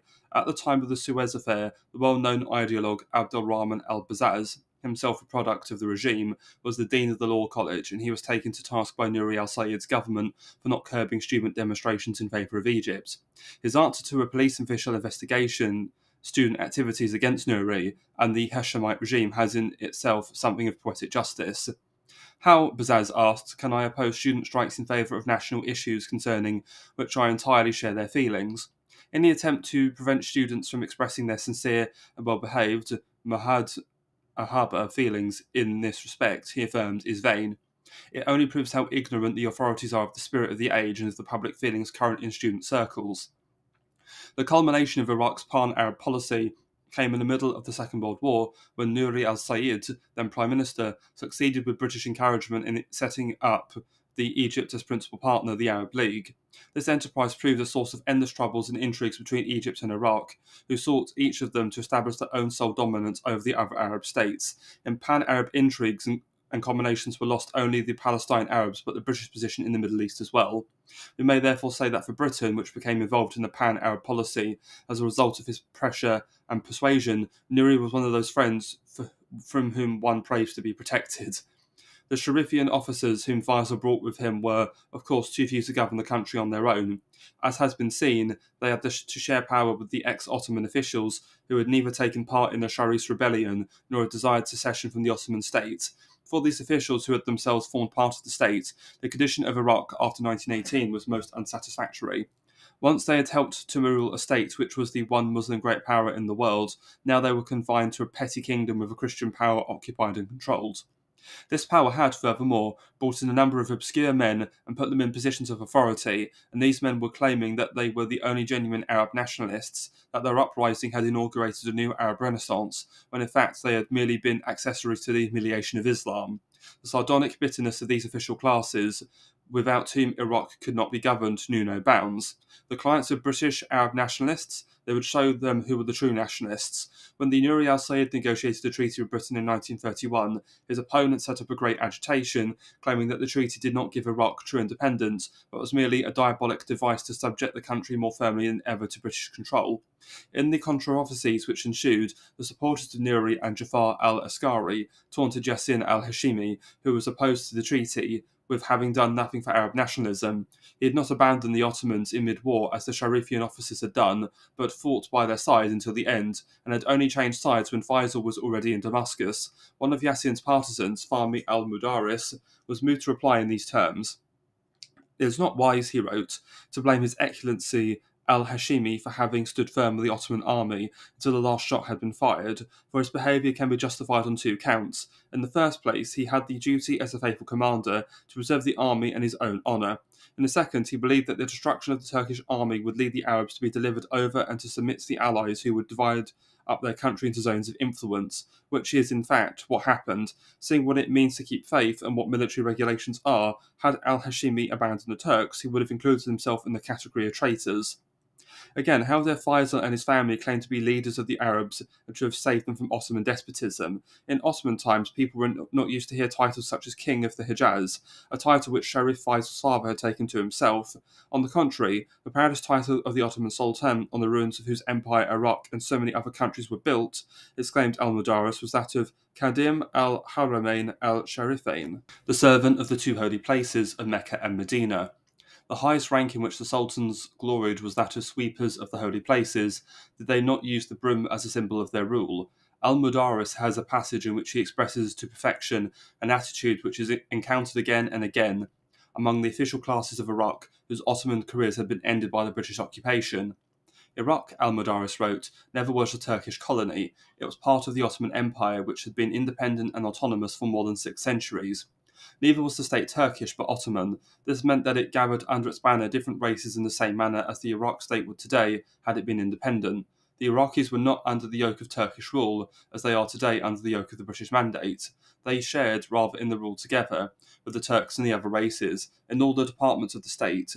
There was no discrimination in rights or duties between the Turks and the Iraqis, and they shared offices, high positions, and the good and the bad equally. The Iraqi exercised rule, justice, administration, and politics for succeeding centuries, not only in Iraq, but in all parts of the Ottoman Empire, which extended to Europe, Asia, and Africa. From the very foundation, then, of the Iraqi kingdom, there was this nagging feeling that it was a make-believe kingdom built on false pretenses and kept going by a British design and for a British purpose. This is the origin and explanation of the rabid anti-British feelings of large sections of the ruling class of Iraq, a feeling which persisted until the end and which occasionally exploded in bursts of hatred and violence. The British indeed had few friends in the kingdom they founded. The king and the Sharifian officers who came with him did not dare show gratitude to their patrons, but must always be pressing them for further concessions to make secure their own position and prestige. The Shiites and the Kurds felt that they had been betrayed for no good reasons, and further, why should anybody befriend the British when they themselves were so unreliable? Did not the Sharifians, operating from Syria, raise sedition against them? In Iraq, where they were not really rewarded for their behaviour? Further, though Britain had imposed Faisal on Mesopotamia, yet in their public professions they kept on insisting that they had been brought him to rule Iraq in response to popular demand, so that they could not even exploit the prestige which comes to governments when they successfully assert their views and impose their authority. As for the non-Muslim minorities, delivered as they were to the Baghdad government, was not the spectacle of the Assyrians enough to frighten them off. The institutions of the mandates again were calculated to arouse suspicion in the minds of the Muslim politicians and administrators. Their blunt, uncomplicated minds saw in politics nothing but the exercise of power when they found themselves flanked by British advisers who were supposed to guide their steps and instruct them in the League of Nations virtues. They were convinced that this was but an underhand manner of undermining their authority and diminishing their power. They were also indignant that Christians and foreigners should presume to teach them, who had ruled the country in Ottoman times, how to govern. Such was the kingdom which met its doom on the 14th of July of Abd al-Karim al-Qasim. While the going was good, rulers of Iraq drank from it to satiety as from a bowl of soup, or else used it as a pawn in their dreadful game. The politicians intrigued with the tribes as in the Euphrates uprisings of the mid-1930s, when Yassin al-Hashimi, Hikmat Suleiman and Rashid Ali al-Galani secretly suborned tribal chiefs and touched off a long period of tribal unrest.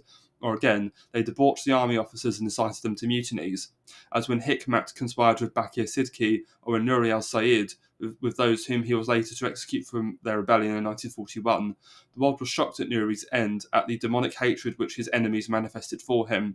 For Nuri had come to seem in the Second World War, and after the supreme master of Iraqi politics, strong, adroit, and straightforward. But Nuri, it must not be forgotten, was, before his ascent to the respectable eminence, but one of the many politicians in Baghdad, scrabbling and plotting for power. In the early days of the kingdom, Mr. Kedourie tells us, as an extreme Arab nationalist, he went through a picaresque period when he was guarded day and night by a selected gang of toughs, some in the uniform of the Iraqi military police, except for Colonel Joyce, Captain Clayton and me, writes Miss Bell in a letter of the 8th of August 1922.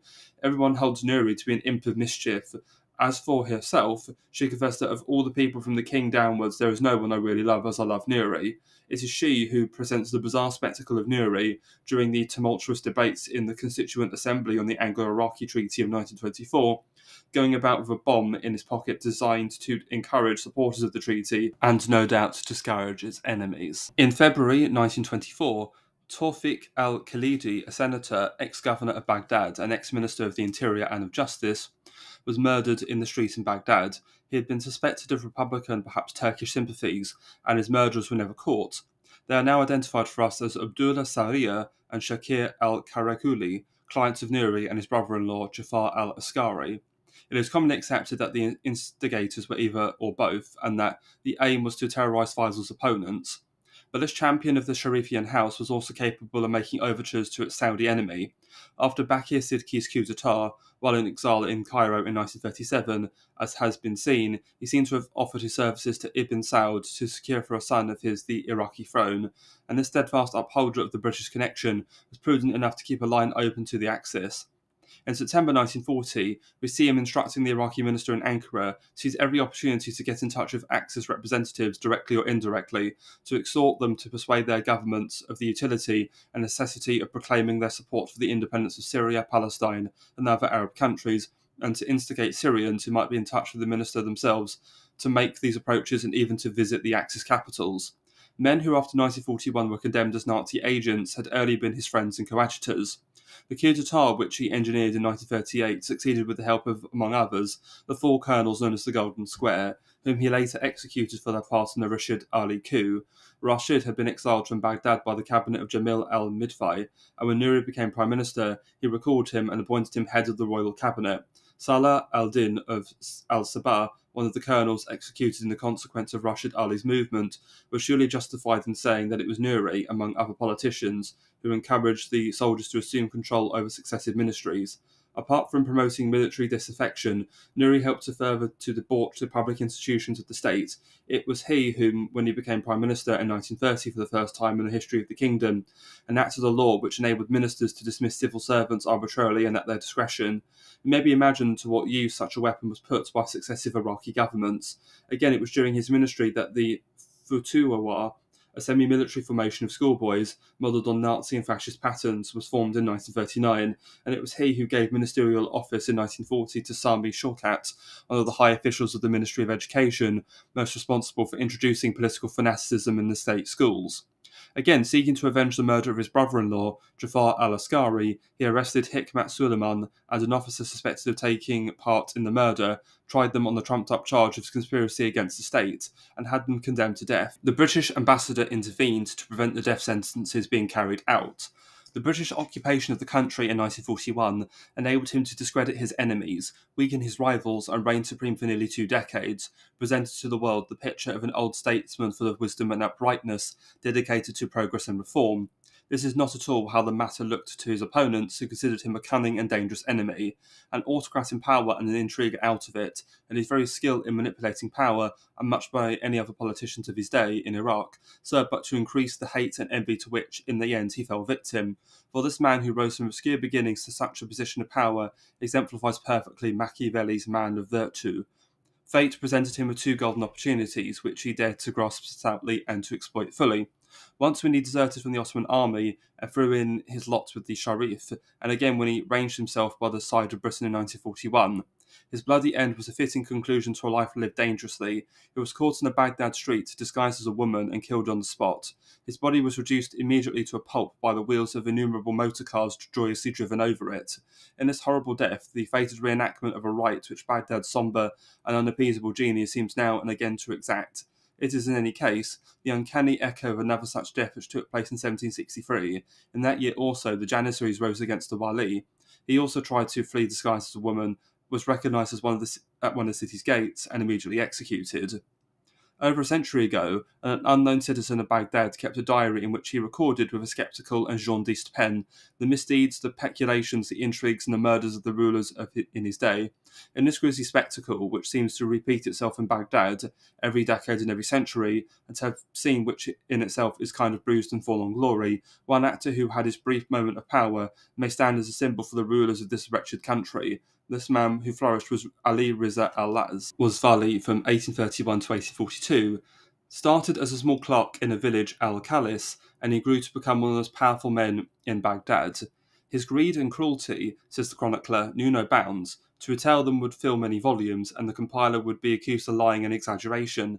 The notables of Baghdad, among whom were numerous men of learning and piety, were terrified of him, and did not dare complain to the Vali. Yet who, but for this chronicler, would have remembered this terrible man? The diarist knew him as Mullah Ali al-Kasi, Mullah Ali the eunuch, and adds that it was not even known whether he was a eunuch or not. Of his circumstances we know nothing, neither his father's name nor his mother's, whence he came or whether he went, only this, that he had power for 12 years and then fell. It is a consoling thought that perhaps today, in circumstances no less sombre than those of previous centuries, there may still be in Baghdad a private person, uncorrupted by ministers of guidance and ministers of education, to chronicle in secret with an unlettered and literal pen the doings of the Mullah Alis of his day.